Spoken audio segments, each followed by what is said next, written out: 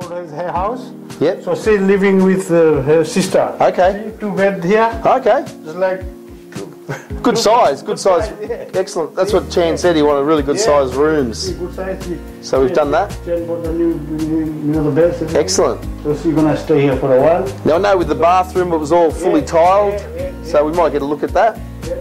So nice big bathroom for a granny flat, isn't it? That's right, yeah. So we've done tiling from roof to the floor, semi-frameless shower screen. Yeah, and your laundry is, we've had it in the bathroom, not off the kitchen. Which a lot of the time we do the laundries either off the kitchen or in the bathroom. So in this particular case we did it in the bathroom because that's what the customer wanted. So yeah, great granny flat, really good, nice tiling job. Finished throughout. It was a full fixed price including everything. And quite big area. Yeah, big. It is a big. And here everything big, quite big here. And that's one thing I say with a lot of granny flats, the bathrooms and the kitchens are small and they're the most expensive because a bathroom in a granny flat is about the same as a normal 4-bedroom house. So you've got to watch that with granny flats because they can be very small. It's a very cheap way of building, which we don't do, of course. Great, thank you.